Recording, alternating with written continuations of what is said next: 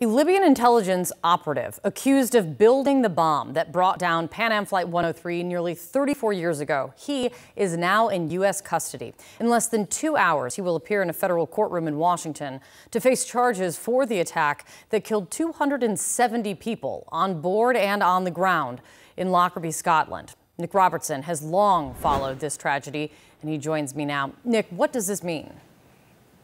This means that the families may get closer to justice. This means they may get more details about how and why the bomb was placed. We know that this agent has already confessed to setting the timer on the bomb to 11 hours. They're being congratulated at the time for the successful mission in bringing down Pan Am 103, congratulated by the Libyan dictator Muammar Gaddafi. So there is an opportunity here for a lot more discovery. Almost 34 years since the deadliest terror attack in British history, and the man accused of building the bomb that killed 270 people, mostly Americans, is finally going to face justice in a US court.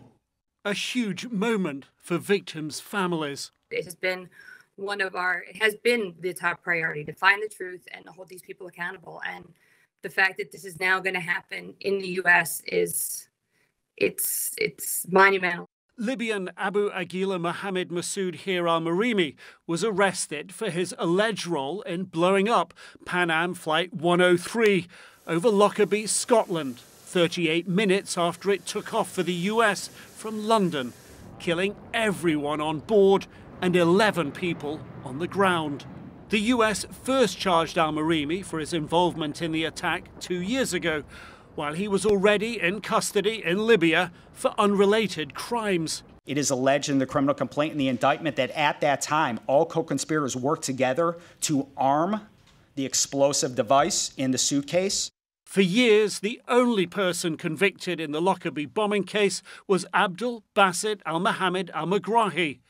Al-Megrahi, a former Libyan intelligence official, was accused along with another Libyan man who was acquitted for planting the explosive inside a portable cassette player in a suitcase on the plane. Al-Megrahi was sentenced to life in prison.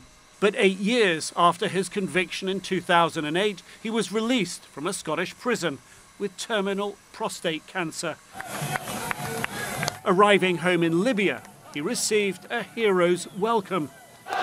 In 2011, following the revolution that toppled Libya's dictator Muammar Gaddafi, I visited al-Megrahi at his home in Tripoli. He was near death, his family, as they always had, protesting his innocence. Has he been able to see a doctor? No, there is no doctor. There's nobody to ask, and we don't have any phone line to call anybody. What's his situation right now? He stopped eating, and sometimes he's coming coma. He goes unconscious. Yes. He died the following year without ever proving his innocence. Al-Marimi's trial will likely revisit part of Megrahi's defence, particularly alleged inconsistencies about how the bomb came to be in the plane. Now, al-Marimi, also known as Masoud in the court documents, has a lot of evidence stacking up against him. One of the questions for the court is this testimony that was taken from him by a Libyan law enforcement agent 10 years ago. Is that going to be admissible in court? That's a question mark.